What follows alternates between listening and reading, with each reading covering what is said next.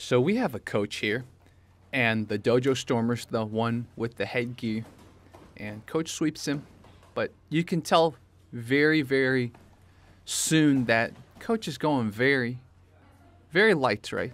He's showing that I can hit you, you see. He's even allowing the guy to sort of attack pretty low blow earlier, but lots of sweeps, right?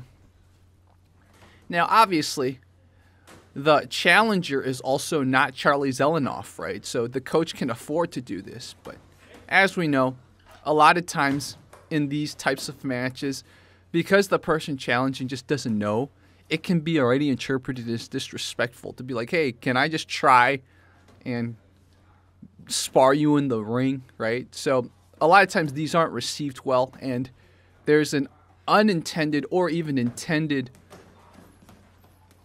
intention to sort of hurt, right? But look at how light this coach is. See, all those punches are just taps, right?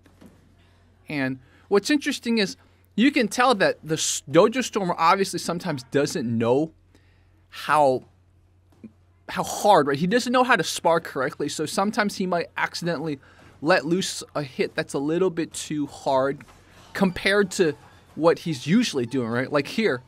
But notice the coach isn't escalating with him, right? The coach is like, I trust my defense. I trust my abilities. Look at that. He did a shoryuken. Look at that. Pulled that kick right there, but that kick would have knocked him out if this were a little bit harder. Look at that. So there's definitely criteria to be this nice to a Dojostormer, right? And I think one thing we're learning from this is you definitely have to have a big skill difference, right? If you're around the same skill or just slightly better, I don't think you can afford to do this. But this coach obviously knows what he's doing. And then also, a lot of it depends on the guy that's Dojostorming too, right? If he's sort of occasionally striking hard because he doesn't understand, well, maybe you could tell him, or you could sort of just use your superior skill to just evade, use it as a practice for evading, defense, etc. Ego control maybe. But you know, if he looks like he's malicious, maybe you kind of have to humble him, or maybe don't even get into the situation in the first place, right? So, oh, look at that.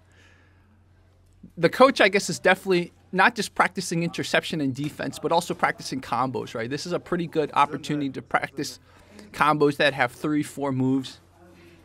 And, of course, practice your angles and sweeps. This is Jerry from Fight Commentary Breakdowns. First of all, if you liked what you saw and want to chime in, not just comment, give me your thoughts, but press the like and press subscribe if you're not subscribed already. Now, those of you who know I hurt my ankle, and my ankle's still driving me crazy, and the truth is it's been a little bit of a downer. I've been having a pretty tough week. Obviously, I've got a big channel on martial arts, and the past year has been just injuries, not even related to martial arts, that have been preventing me from doing martial arts, and it's been really frustrating. On the plus side, Coach Nicholas Saignac came over yesterday, so we recorded some videos, so I will have those videos come out soon. Savak Coach Nicholas is always very supportive, always full of knowledge, so you guys are in for a treat the next 2 videos. Also, I'm about to have a video collab with Brave CF. So that's a great fight league, and we will have a judoka featured from Brave CF. So lots of good things to come. Keep posted, and seriously, keep sending me footage. Keep messaging me if you want, and we'll talk soon. Fight Commentary Breakdowns out.